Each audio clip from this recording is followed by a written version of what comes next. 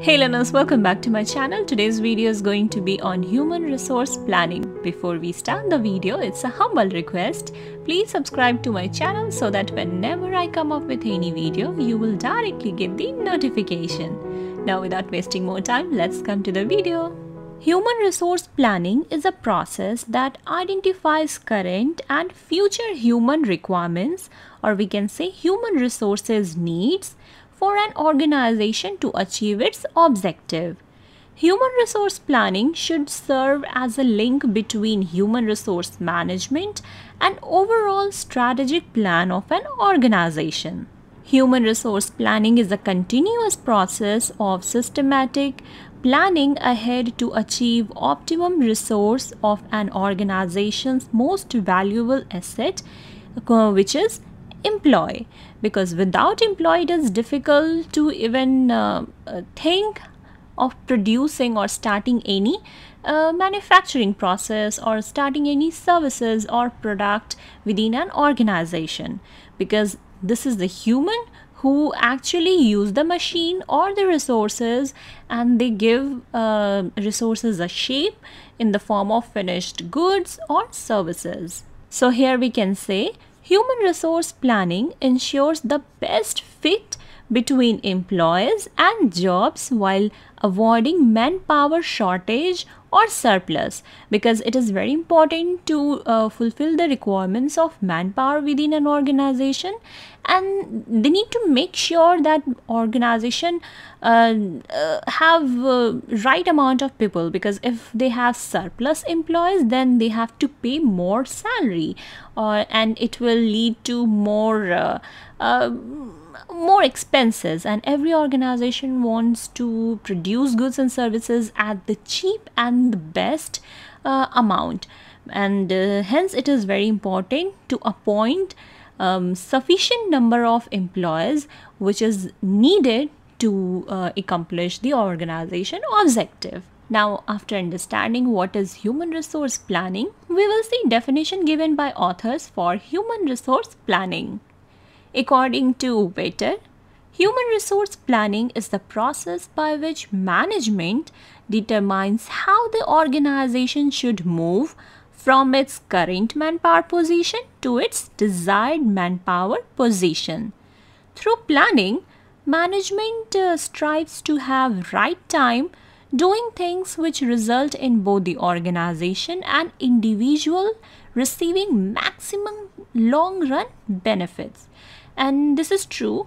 We even plan to have a long time benefit, not for even for a quick, but generally in organization we see whatever they are doing or whatever plan they are making, especially when it's about human resource, they are keeping in their mind for long run, so that they can because we all know within an organization you have to train, you have to spend your time making them aware about what they have to do, how they have to do.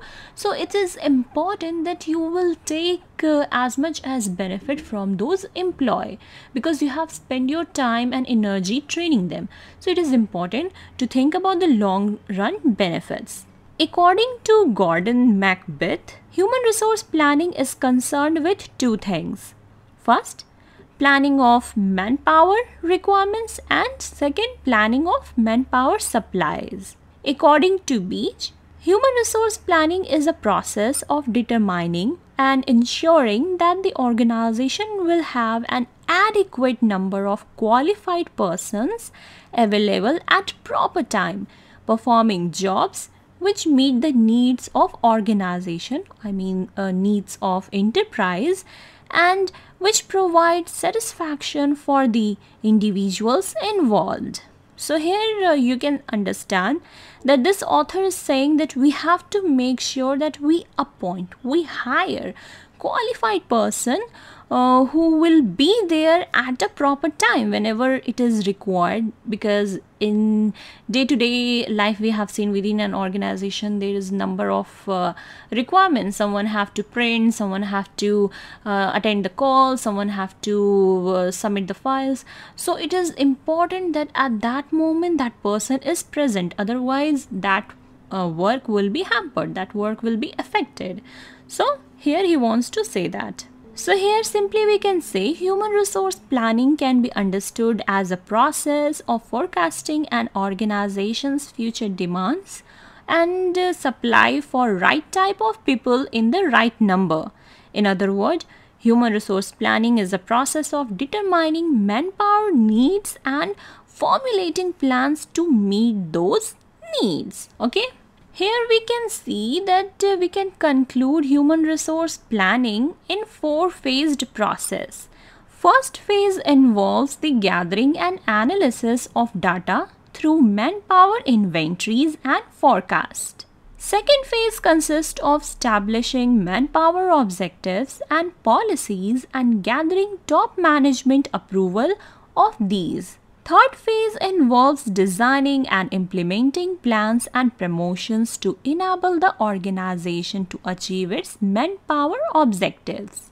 And last, fourth phase is concerned with control and evaluation of manpower plans to facilitate progress in order to benefit both organization as well as the individual. The long run views means that gain may be sacrificed in the short run for future ground. The planning process enables the organization to identify what its manpower needs is and what potential manpower problems required in current action. This leads to more effective and efficient performance. So here we can say that these are the 4-phased process which is involved in human resource planning. In our next video, we will see objective of human resource planning, needs of human resource planning. So don't forget to check my another part on human resource planning, because we are going to deal